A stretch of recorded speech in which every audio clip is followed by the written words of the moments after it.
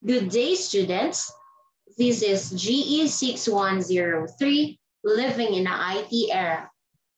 I am your OLC, Ms. Crisaline P. Copreros. Our topic for today is about digitalization and its effects.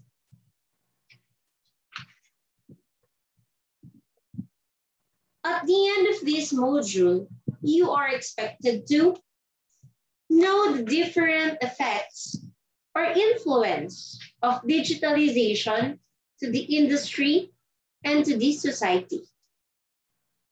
Second is for you to know how digital footprints works, both on passive and active. And third, for you to know the use of digitization, the society, and to media. Decades ago, digitization already influenced every industry. In spite of the fact that the effect of digitization isn't new, the uncommon pace at which computerized innovations spread and enter society, customer life, and organizations is significantly changing business sector, exchanges, and it's imperiling existing plans of action. Meaning the existing plans of action is being put at risk due to fast innovation.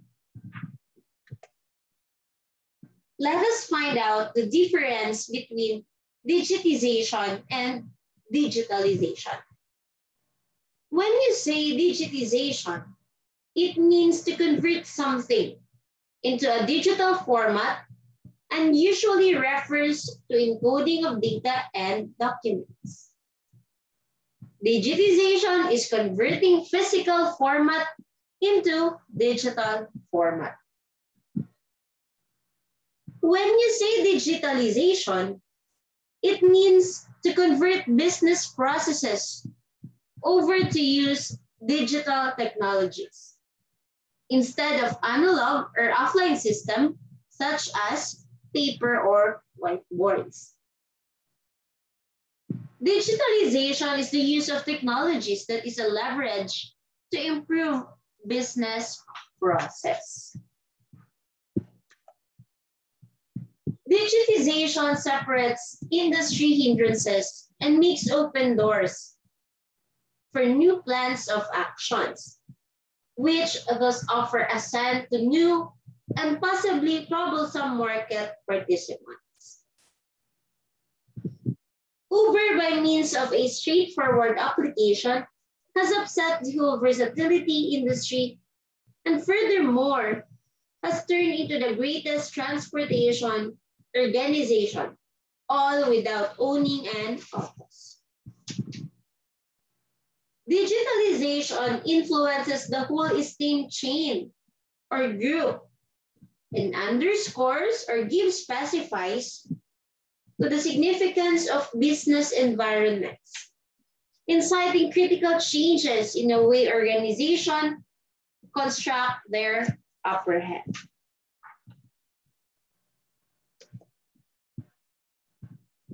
Computerized advancements have opened new business. They have offered assent to challenges, which has set off the computerized change of organizations.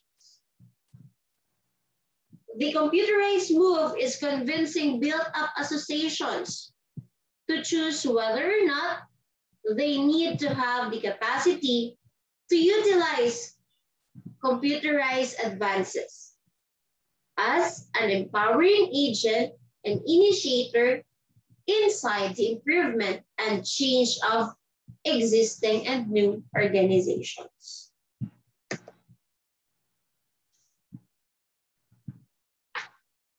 Therefore, from digitization, which is the conversion of data, going to digitalization, in which the converted data will be adopted, Then we have digital transformation, in which the adopted data or changes will be created.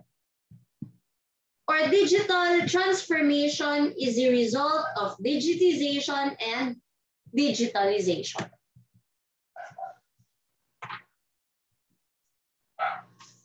Let's proceed to characterizing digitization versus digitalization in the business setting. Characterizing digitization versus digitalization. While data and those close similar to the advancements in ICT have enormously enhanced in the course of the last decade and have diffused in numerous parts of our lives, they are regularly acclimatizing or adjusting to advancements. At a principal level, digitization can likewise be comprehended as making of computerized or the non-material pieces strings, rendition of simple physical things. For example, paper archives, microfilm pictures, photos and sounds, and so forth. Therefore, digitized curious can be characterized as the collection of computerized and physical ancient rarities that are perceived as a final result to address client issues.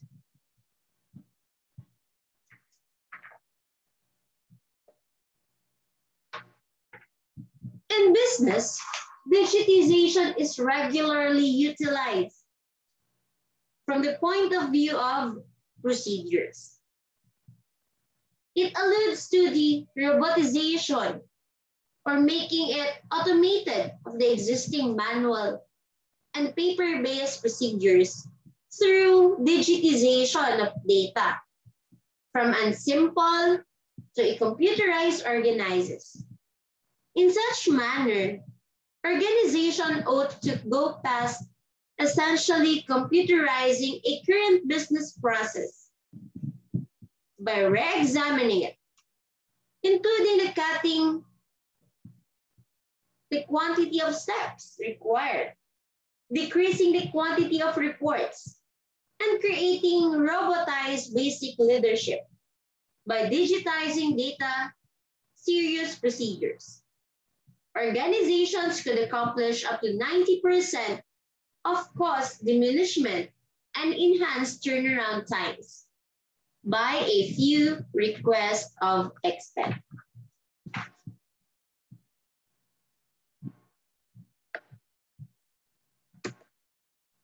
Now let us discuss digital footprints. Computerized impression or advanced shadow alludes to one-of-a-kind arrangements of traceable computerized exercises, activities, commitments, and interchanges that are shown on the internet or on advanced gadgets.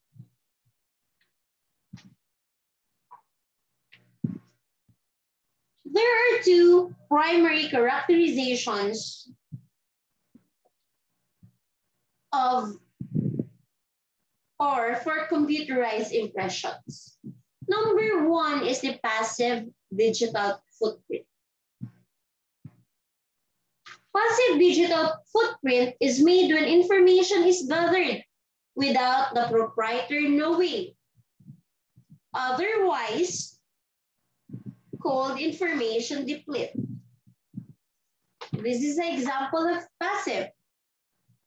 In an online situation, an impression might be put away in an online information base as a hit. This impression may track the client's IP address, when it was made, and where they organized from or originated from, with the impression later being dissected. In a disconnected domain or offline situation, An impression might be put away in records, which can be gotten by overseers to see the activities performed on the machine without having the capacity to see who performed them.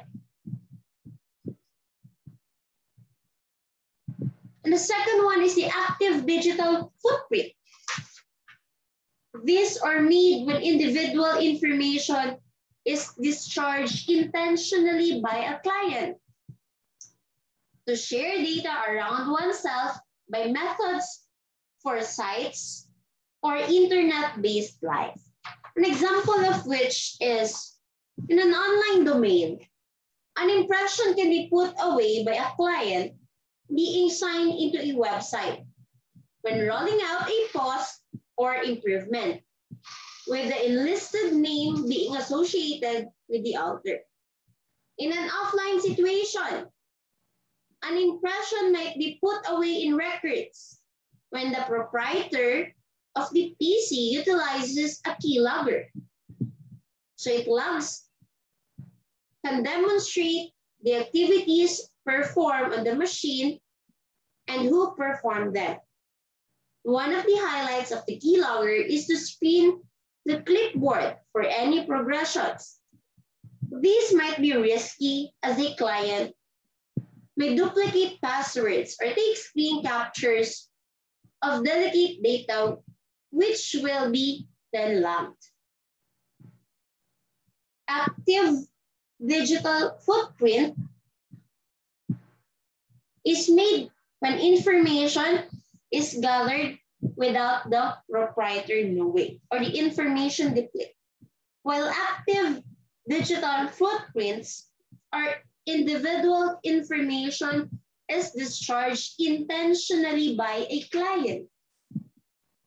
So those are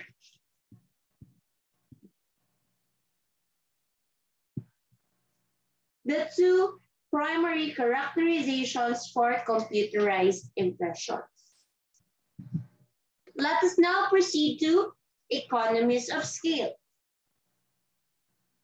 Research in the financial matters of digitization addresses a few fields of financial matters, including mechanical association, work financial matters, and protected innovation. Therefore, huge numbers of the commitments to the financial aspects of digitization have likewise discovered a scholarly hole in these fields. A basic topic in a significant part of the work in the field is that the current government control of copyright, security, and antitrust is wrong in the cutting-edge world.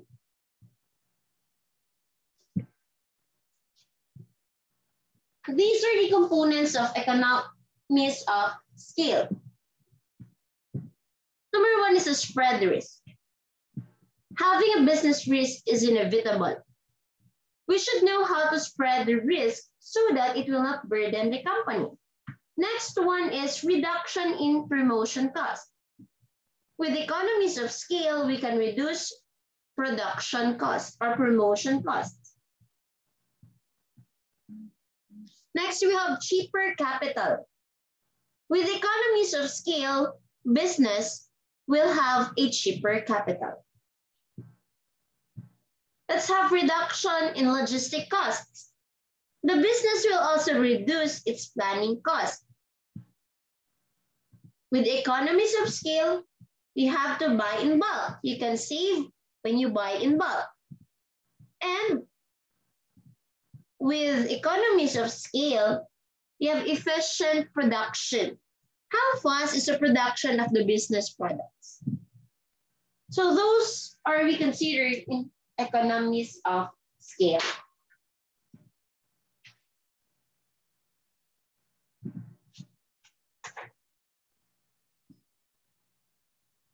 Field of financial aspects that reviews how digitization influences markets and how computerized information can be utilized to contemplate financial matters. Digitization is the procedure by which innovation brings down the expenses of putting away, sharing, and dissecting information. This procedure has changed how customers carry on, how modern action is sorted out, and how governments work. The financial aspects of digitization exist as an unmistakable field of financial aspects for two reasons. Number one is the new financial models that are required on the grounds that numerous customary suspicions about data never again hold in digitized world. The second reason is the new kind of information produced by digitization. It requires new strategies to dissect. The rise of online life systems has made progressive leaps forward, bringing media to unparalleled levels and giving its clients extraordinary chances to go about as influencers. Advanced media has given new live communication channels produced from clients, changing the center of mass correspondence and undermining the oligopoly of media business. Television and web have dependably contented to pull in more gatherings of people.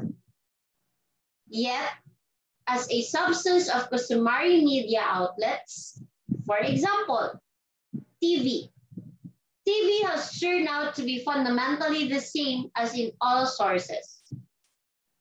And those outlets have tried to discover creative approaches to make tracks in an opposite directions from the cliche content by consolidating two systems. When you say oligopoly, it is a market characterized by a small number of firms who realize they are interdependent in their pricing and output policies.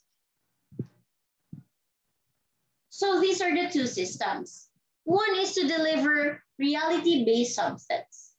The second one is to discover approaches to enable beneficiaries to interface with the gave content. Be that as it may, TV is not yet confronting hardened rivalry from internet-based life systems. Media hypothesis gives a decent structure to break down the relative benefits of its channel. Media lavishness is a component of qualities. These are the qualities how media is gorgeous and costly. They have the capacity to deal with different data signals at the same time.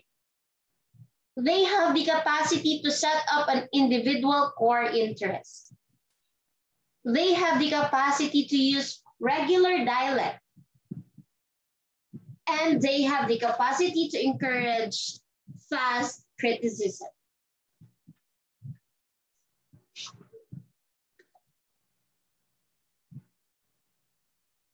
Let's now discuss media concentration. Groupings of media possession is a procedure, or otherwise called media union or media joining. Media fixation and its effects on pluralism have been, these are the focal points of correspondence thinks about, especially by schools and creators that have practical experience in contemplating telecasters.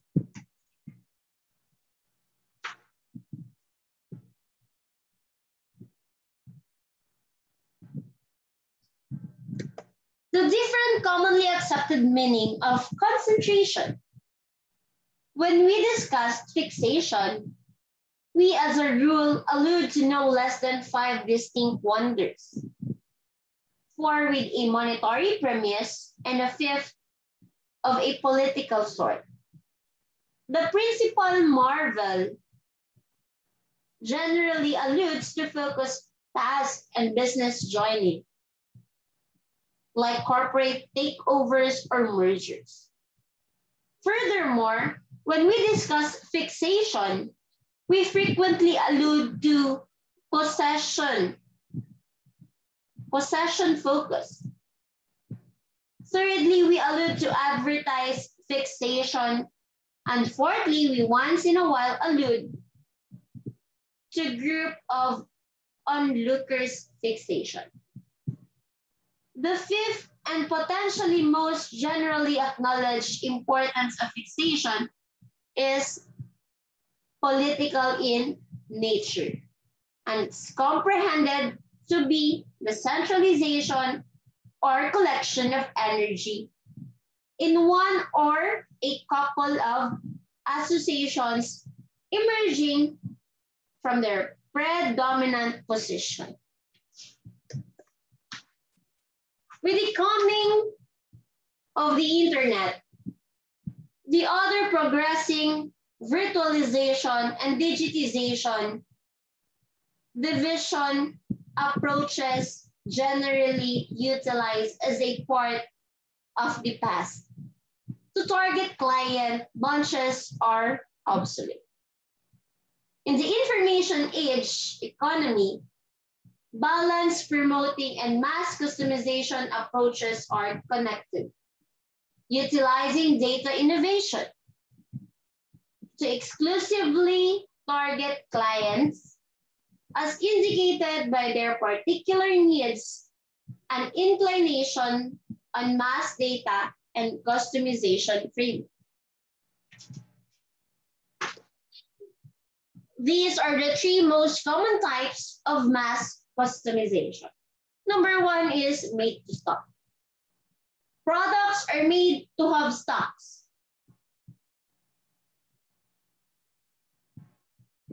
For example, smartphones. They are made ahead of time, then stock it. The second one is assembled to order. Products such as computer, in which the buyer can demand on what parts should be assembled or put inside to make a one computer. The third one is made to order. Just like in restaurants, the product will be made if the customer will order. So those are the 3 most common types of mass customization. Therefore, digitization, going to digitalization, then to digital transformation, plays now a very important role in our economy. It has a huge impact in mass production and mass customization. Mass customization of products supplied in our society. So that is the end of our topic for today, digitalization and its effects.